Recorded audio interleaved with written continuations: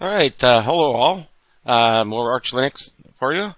This is to address an issue that's come up in the past few Arch Linux ISOs. If you want to use Git, if you want to install Git before you install Arch Linux or make a partition and then root into it, this would affect anybody that wants to use Git, of course, and especially the Arch Linux Ultimate installer, which is here. And there's quite a few excellent suggestions on how to work around this.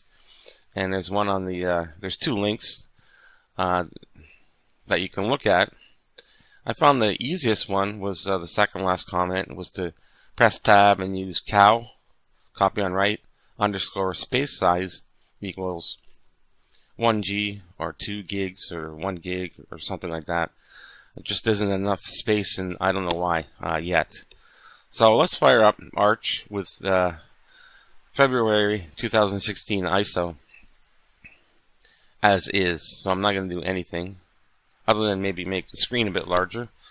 So VGA equals 792, and I'll just let that load up. And once it's loaded, you can do update your mirror list, of course, pacman-syy, and let it obviously sync to the basic databases.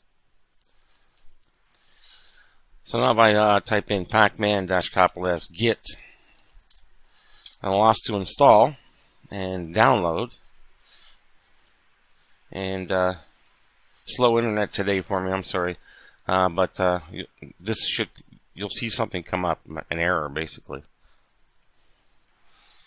And there it is, partition /2full, and as you can see, error, not enough free space. And that's just Git, and 4.37 megs, 26, close to 27 megabytes. So now if you're in here, there's another solution here. There's two, well, there's more than two. There's the ones I found was, if you forget the tab, you can run mount-o remount and then the size. Or, if you remember, we'll just reboot. And we'll wait till we get to the splash screen. And press tab. Okay, I'll zoom in here. And you just, well, I'm just going to type in the VGA size again. That's got nothing to do with it. And then cow, copy on write, space size, okay, equals 1G, or it could be 2G, 2 gigs. It doesn't really matter that much. And then just press enter. And just go through the same routine. Update the mirror list and then download the Git package. So let's try that again with our new option added. And we'll see what happens with the once it's downloaded.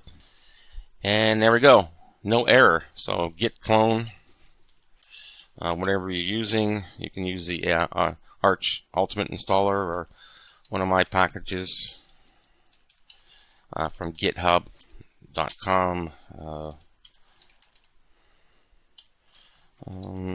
pre-Arch, I guess. And it should, there we go.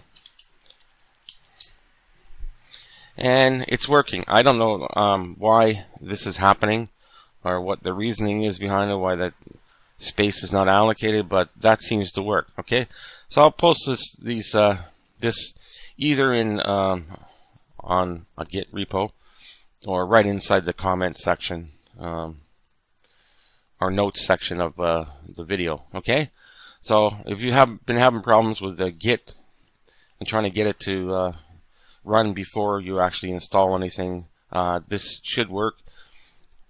As of late February 2016.